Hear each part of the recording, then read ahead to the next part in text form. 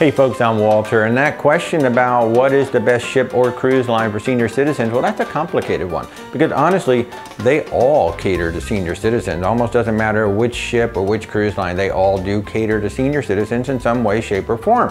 And of course, what senior citizens are looking for in their vacations has probably changed quite a bit over the past, say, 10 or 20 years. So let's look at some considerations so then you can pick the best cruise line for what you're looking for. Now, first we have to consider what kind of vacationer are you, or what are you looking to get out of your next cruise? And so we need to look at the ship and we need to look at the itinerary. Now, step two, who would you like to cruise with? Would you like the ship to be primarily adults, maybe skewed towards an older generation, or are you open to going on a family ship where obviously you're going to have more children, but you're also going to get a much wider range of ages and people and experiences to mingle with? Now, number three, how important is the quality of the food to you? So if food is more important to you, then you'll want to pick a cruise line that skews higher on food. If food is not as important, well, that opens up your cruise choices even more. Number four, how big of a ship would you like to go on? I mean, they go anywhere from say 300 people up to almost 7,000 people on a ship. With those four very basic, very high level considerations, we can start to narrow down the ships and the cruise line that might give you the experience that you're looking for. And hey, be sure to subscribe and click that little bell icon so that you're notified when we have more content. Now, when you're on board the ship, what kind of experience are you looking for? Are you looking for a more luxury, laid back, quiet experience? Or do you like to have the option to maybe have some bumper cars on board, maybe the ropes course up top, more physically active things, fun things to do? Well, then you're certainly going to be looking at a Royal Caribbean, a Norwegian cruise line, a Carnival, and Disney cruise line. They do have those outdoor activities. They are more family based. They'll also have your trivia, your dancing, and things like that inside. So you don't necessarily have to partake in that. But if you want to have the option to have those outdoor activities, those are the four cruise lines you would start looking at. Now, if you're looking for a more laid back, a more adult experience, I don't need all of those outdoor activities outside. I don't need the bells and whistles because I'm not going to use them. Well, then certainly you start looking at Celebrity, Princess, Holland America, and Virgin Voyages. Now, Virgin Voyages came out of the gate saying, hey, we're going to be all about millennials, but they have since changed their tune. And when we went on a recent cruise, I say the average age was about 50, 55, and we certainly saw people in their 80s and 90s having a great time on that ship. And it is all adults, so no children. So your first task is to figure out, well, what kind of experience do I actually want to have on the ship?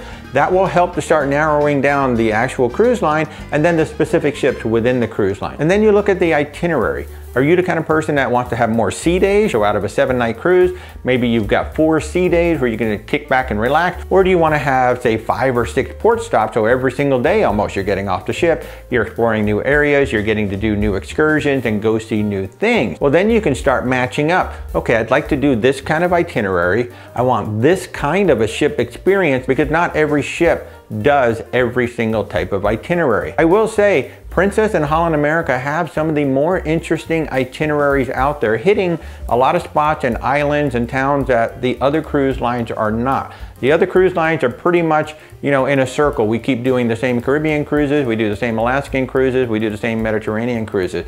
But Holland America, especially if you have time, they have some absolutely amazing itineraries, 20 days up to 100 days plus, that are round trip from the United States. So if you're looking for some really unique itineraries, Holland America has some outstanding itineraries. Now we look at that food consideration, and will that totally make or break your cruise? Now, it's gonna happen from time to time. You might have a bad meal or a bad food experience. That happens to all of us, but it doesn't ruin our cruise. Now, we've been on 8 different cruise lines, and for us, the best overall food experience has been Virgin Voyages, Disney Cruise Line, Celebrity, and Princess Cruise Line. So those 4 have given us the best overall food experience. And we've also cruised on, and will continue to cruise on, Norwegian, Royal Caribbean, Holland America, and Carnival. Now, Norwegian actually has outstanding specialty dining. They don't have the best in the main dining room, but they have amazing specialty dining. And then looking, well, how many people would I like to cruise with? How big of a ship would I like to go on?